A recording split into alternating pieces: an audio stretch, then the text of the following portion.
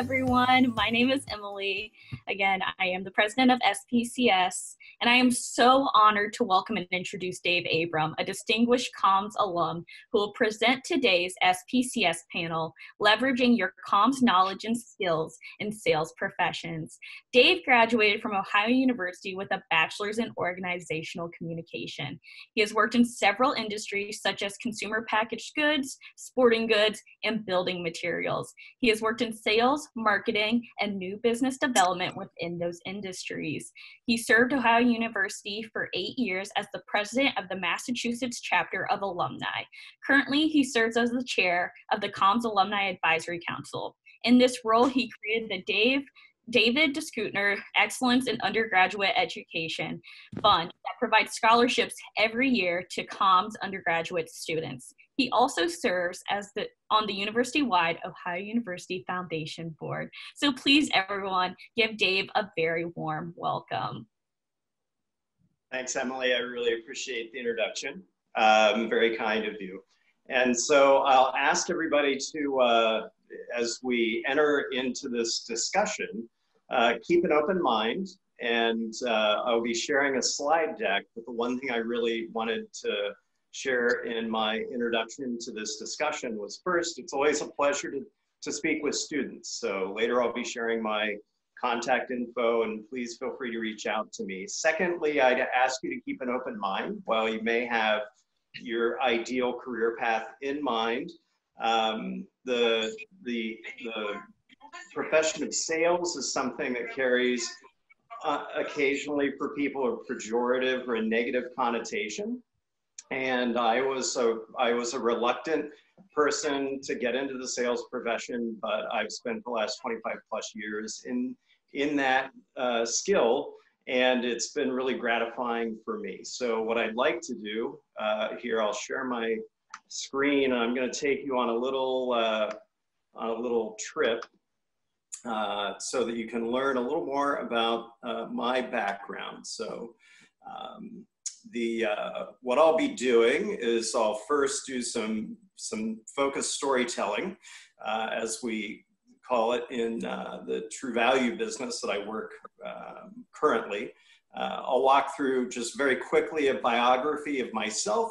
Then I'm going to talk specifically about the hard and soft skills that I learned in interpersonal or organizational communications that really helped me be successful in my career, not only in sales, but just in general, have allowed me to be successful.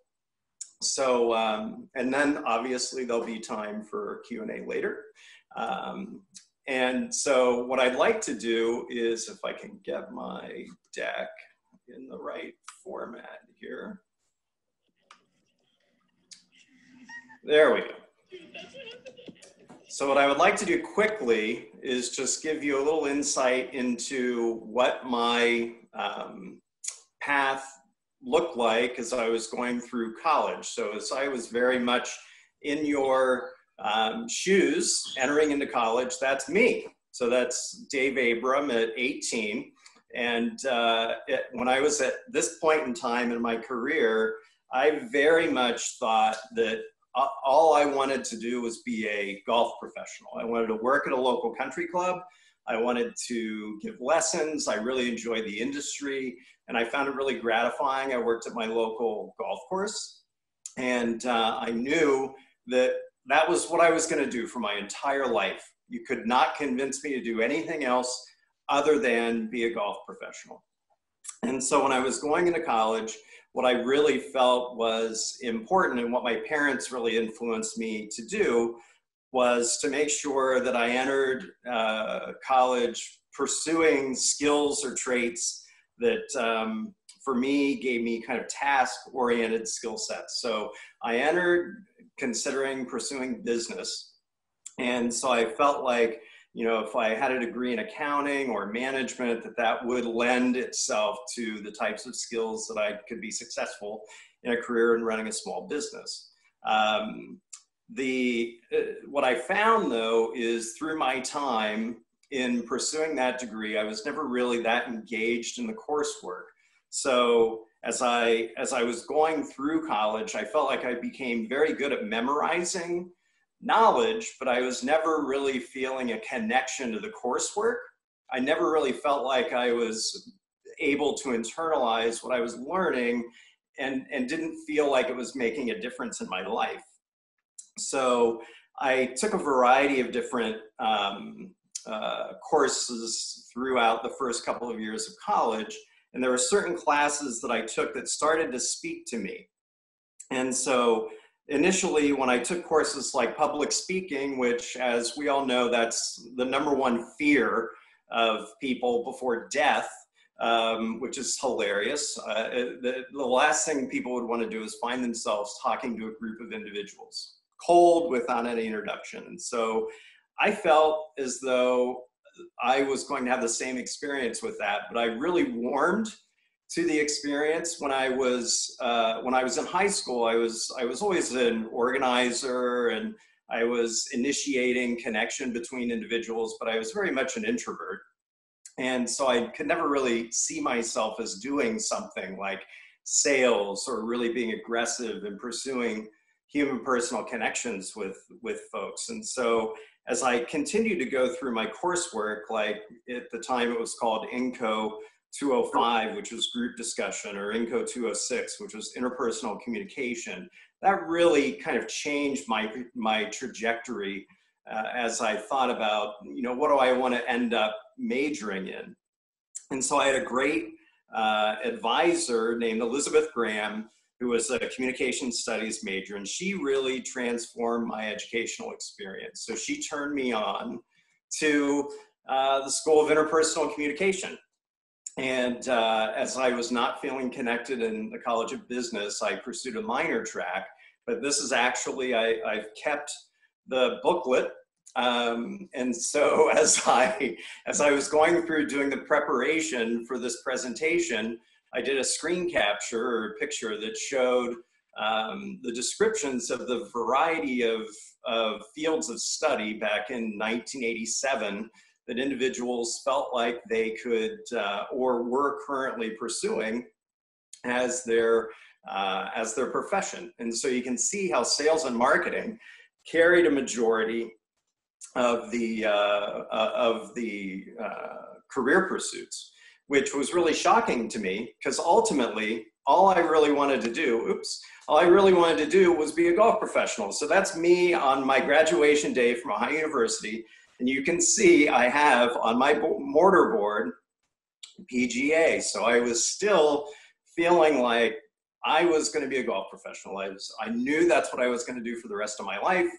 And I really was fortunate that I found the career that I did, because it helped me be, the communication studies really helped me be a better professional in connecting to individuals. And additionally, I think it really helped make me a better human and friend to everybody in my life that I was connected to. So as I went through that trajectory, I really felt like, I was setting myself up for success regardless of what profession I was ultimately going to end up being in. So in about 2.5 years, I realized, wow, I'm working in my dream job and I'm really not able to make a sustainable living, unfortunately. So I was serving an apprenticeship, to be quite honest, that it was really going to be another decade or so before I felt like I could really have gainful employment,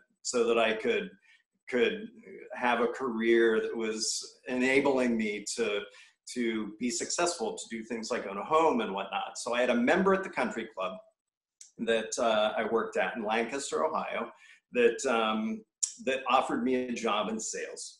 And through the whole time of myself viewing sales as a potentially kind of dirty profession, I never thought that I would have had the skills that would enable me to be successful.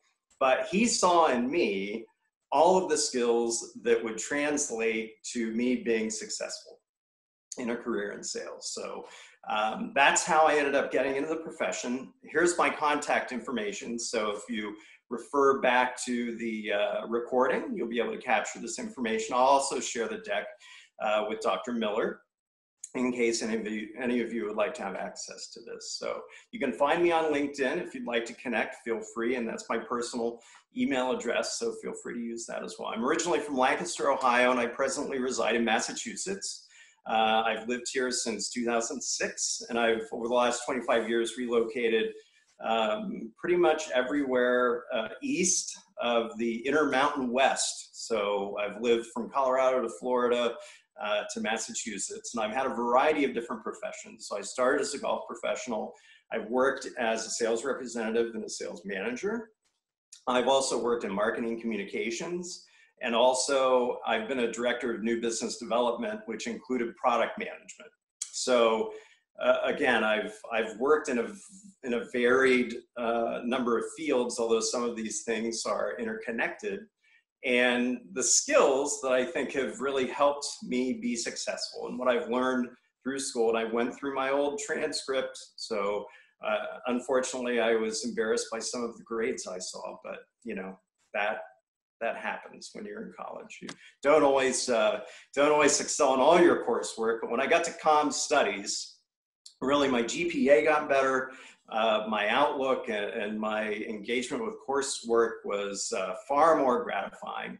And ultimately, this list of skills are the types of things that have really helped me be successful in my career. The most important thing, which probably runs counterintuitive for most individuals, that I think is utmost of importance in sales, is good listening skills. So when you're in sales, if you're really successful, what you need to be able to do is determine the person that you're trying to get to buy your product and service to share with you what they're looking to either try and fix, accomplish, or avoid.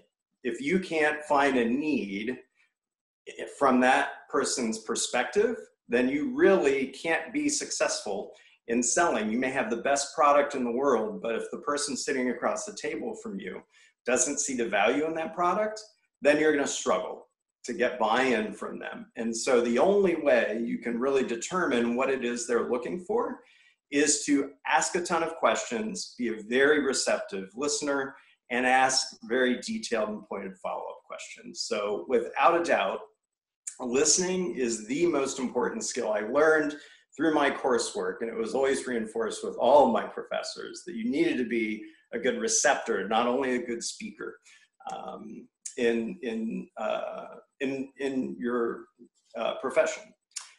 Public speaking. So I can remember the first public speaking piece that I did. It was, I really liked playing racquetball, and so I did a presentation on the basics of playing racquetball. And I felt like I could never do a 5-minute presentation. The 5 minutes ended up being, I think, 14 minutes. So I was blown away in not realizing that when you're really engaged in the subject matter, something that you may be dreading on the front end could come pretty naturally. And so again, because that tends to be one of the things that people fear the most in life, having public speaking or INCO 103 for me really helped me understand how I could be better in speaking in front of a group.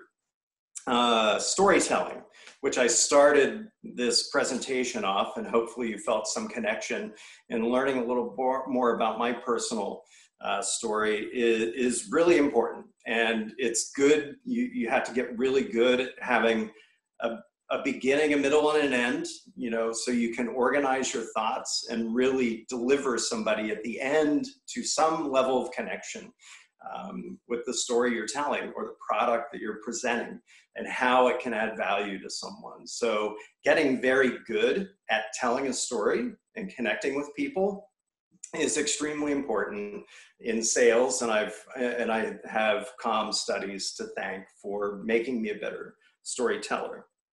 And ultimately, the one thing you don't want to do is you just don't want to vomit a bunch of information on people.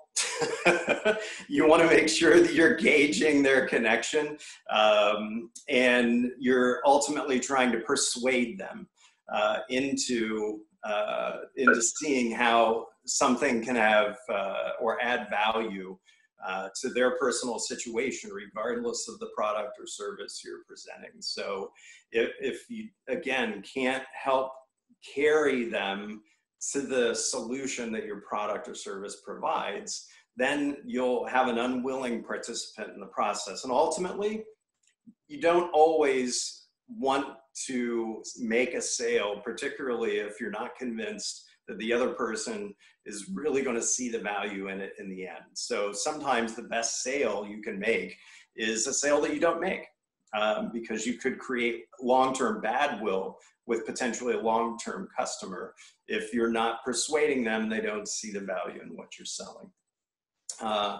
Communicating in different groups. So whether it's one-on-one communication, small group or large group, having had the experience in my coursework to be able to be an effective communicator in a variety of different environments, certainly very, very important. So selling is a lot of one-on-one, but I've also done small group presentations. I've done presentations in front of several hundred people. And so to have the confidence to be able to do that and do it under pressure is, again, something that I had the opportunity to do in pursuing my coursework and through my career. It's again, helped me.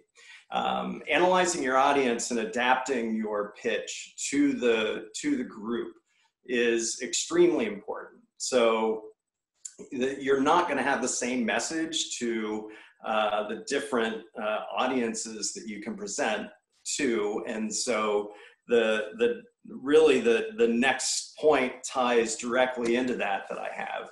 So the type of dialogue you use, the jargon or the language you use, and the speed at which you speak is going to be extremely important to allow you to be more effective in delivering the right message to the right group. So, you know, specifically, you have a variety of different buyers when you're in sales, and sales can take a variety of different forms. So technical sales, for example, medical device sales or pharmaceuticals, there you're in an entirely different connection with the potential buyer than you would be if you're directly selling a product or service to someone like an automobile or like insurance, where they have a direct benefit. Sometimes you're selling to someone who's going to use your product, so you have a user buyer. Sometimes you're selling to someone who is really trying to find out what economic or financial benefit there's going to be. So that's called a financial buyer. And sometimes you're selling to a coach, someone who doesn't ultimately make the final decision for a product to be onboarded, but you really need to have that individual coaching, if you will, other people within the organization that may use your product or service. So varying your message to those individuals is extremely important when you consider the types of things you're talking about. For example, a financial buyer, economic buyer is not going to want to hear about the technical attributes of a product typically. They're going to want to hear about the financial bottom line and how it's going to improve their organization's financial viability long term. So analyzing that, speaking correctly, and trying not to use 10-cent words when you can get away with a 2-cent word is really important. So sometimes it's great to use big words, depending on who you're speaking to. Sometimes it's not. Higher education, for example, has a couple of really great 10-cent words that always make me chuckle. So there's words like cohort and pedagogy, or pedagogy, however it's pronounced. So whenever I hear those words, they make me chuckle a little bit, because oftentimes when they're used in front of an audience that really doesn't need those big fancy words, you can off-put an audience. And so making sure you're using words that are appropriate to your audience is important. So as I understand it, Dr. Miller says you've gotten through a number of these different items in your coursework to this point. And so some additional items that you have coming up in your coursework is conflict management and resolution. So for example, when you're in sales, sometimes your job only starts when you've sold the product, but on the back end, you're trying to support the good or service, and on occasion, things may go wrong. So you have to be really good at massaging conflict and finding an amicable resolution between your employer and the organization that's using your product. So that's another skill that I was able to learn through COMS studies. Survey writing and execution. When I was in my, I think, 300 or 400 level coursework, we did a survey for OUPD. And so we had to get really good of writing surveys so that we made sure that the data that we got back wasn't anchored or biased. So we needed to make sure that we were getting really independent feedback and honest and direct feedback, and we weren't trying to lead the audience that was taking the survey in a certain direction. So that's been very, very valuable in my career in trying to gauge the interest of a company, for example, in us trying to add new products to our product offering. So you need to be really honest with yourself when you're generating surveys and executing those with the survey participants. And so that was something that was really invaluable in my coursework. Conference leadership. So I had mentioned earlier in my presentation, I was always kind of an organizer, and I always enjoyed getting groups of people together, despite the fact that I was introverted. And so organizing conferences and meetings, either for my team or for an audience of our consumers who are using our products, was an important part in has been an important part in my career. And that was all something that was covered through my coursework in communication studies. So I learned a lot of really good, solid skills that helped me be successful in doing that in my career. Just leadership in general. So fortunately, presently I have a 7-member team that reports to me. And so I've learned to be a better servant leader, an empathic leader. And again, try and ask of my team nothing that I wouldn't ask of myself. Again, that's the type of skill that I learned in my coursework in communication studies that has served me well throughout my career. And ultimately, leadership doesn't necessarily mean you have to be or will be the leader in an organization. So sometimes, your willingness to ask questions, hard questions, when other people aren't willing to ask them, would help you be an indirect leader of a group. Having the courage to step forward and ask difficult questions. And I always view questions with my team. It's a Dave Abram-ism, which is there's no such thing as stupid questions. There's only stupid people who don't ask questions. So I really think that that's something that all of you should try and employ, and that carries through in all facets of life, not just if you choose a career in sales. And then ultimately, lastly, I'm closing with interviewing, because despite the fact that many of you may not view yourselves as ever wanting to consider a career in sales, you will be in sales in your life. You have been to this point in your life, whether or not you know it, and you're going to have to get really good at it when you're interviewing for your first job and every job after that. So you have to get good at being able to sell yourself.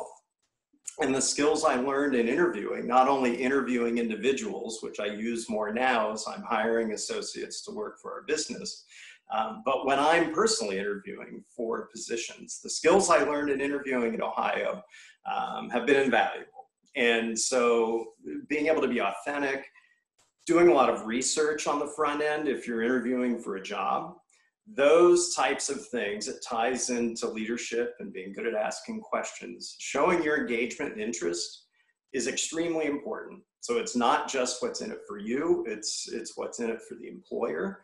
And my interviewing skills were far sharper, and I thought set me aside from leaving college and having had the COMS studies experience. It made me a better interviewer, and I think it made me a better candidate for employment. So what I've learned from spending a lot of time in volunteerism, and again, Emily was very, very kind in her introduction of me earlier in my servant participation at Ohio University, my volunteerism, and spending time with students like you on this talk. The one question I get the most from COMS studies students is, I have so much value for the skills that I learned, but I'm not sure what I can do with these skills. And I hope the one thing that you've learned in this kind of short presentation, which I've tried to make nice and tight to be able to answer as many questions as you have, is you can do a lot. There's not a lot you can't do. Once you've gone through communication studies, it doesn't necessarily mean you have to pursue a degree in sales. If my personal story tells you anything, it should tell you that you will have a set of skills that'll be able to be applied across a myriad of disciplines. And as long as you have the right energy and interest and engagement, then you will be able to be successful. But sales, I think, is really a profession that gets a bad rap.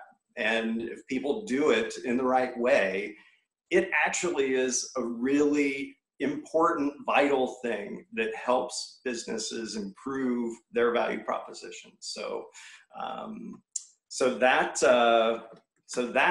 is essentially, the hard skills. Really quickly, some soft skills, I'd say, that I've learned is I was a much better constructive critic or analytical thinker. And having gone through the coursework, I credit a lot of my professors for that in really encouraging me to dive deeper into a lot of different coursework that I went through. And so that's been something that's been really helpful to me. Not claiming you don't have to know all the answers. And when you get out of college, just to let you know, you will not know all the skills. You may be one of the very few individuals that knows exactly what you need to know. But when you're going out into your career, you will be taught a lot of what you need to know for your job. So don't fear that not having the answer is going to put you behind, because you'll always be able to be taught. You'll be onboarded and you'll learn the skills. You'll be taught the skills specific to a task that you'll need to acquire. Knowing how to get the right answers from the right individuals is important. And so at this point in your career, networking with people like me or other people that may be influential in your personal life or college career, don't be afraid to network and ask a lot of questions and connect with those individuals. Willingness to commit or overcommit to take on additional tasks and roles, that's often something that not a lot of people really want to be the first one to jump in and volunteer to help on a committee or to volunteer for something. So I'd say I would encourage you to do that as much as possible. That'll set you apart. I had mentioned earlier, not asking someone to do something I wouldn't be willing to do first myself. That has served me very well in my career, and I think that's what makes me a good leader, particularly in sales.